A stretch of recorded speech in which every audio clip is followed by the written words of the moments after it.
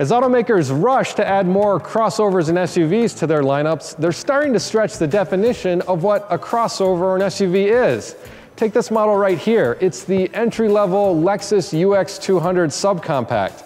It's new for 2019, and Lexus calls it a luxury crossover for the modern urban explorer. While it does deliver on the luxury front in some ways, in others, it feels more like an economy car.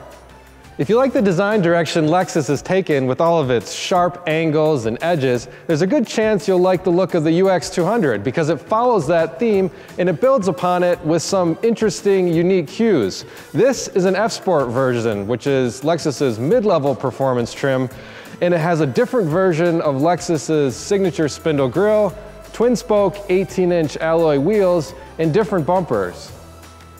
The UX200's taillights are just as dramatic as its massive front grille. It features 120 LEDs that run the width of the car, and it's a new look from Lexus that really makes it stand out when it's illuminated. There are also these miniature tail fin-like elements at the edges of the light bar. You also get the Lexus experience inside, as the UX has the same type of upscale materials and interfaces that you'd find in one of the brand's more expensive SUVs. F-Sport models offer this red and black color scheme, and the seats are finished in simulated leather upholstery that does a good job mimicking the real thing. Other F-Sport cues include a digital instrument panel with a movable section, an F-Sport steering wheel with shift paddles, and aluminum pedals.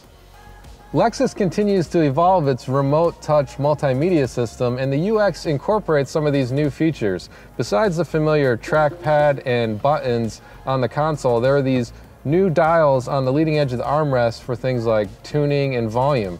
The additional controls improve usability, but this remains one of the harder systems to use when you're driving because of this trackpad and how you have to interact with it and the screen.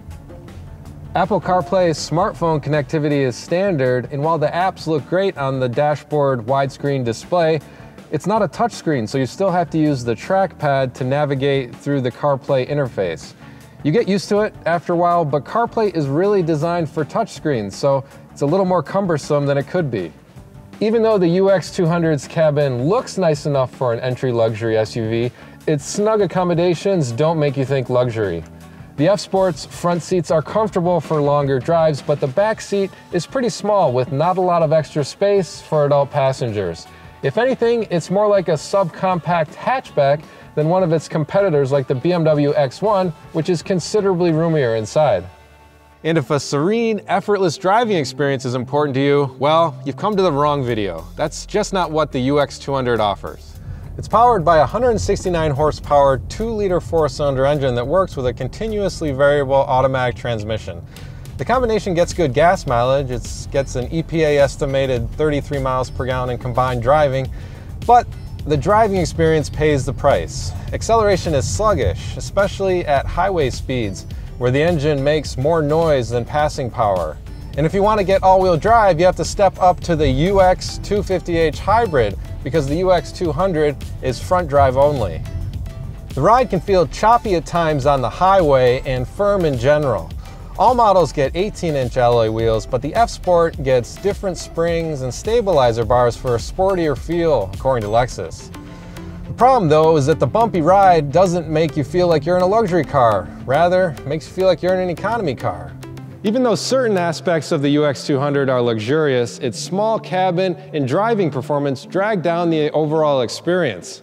A split personality isn't always a bad thing, but in this case, there's too much economy car and not enough luxury car in the UX. And with a price of around $35,000, that just doesn't work.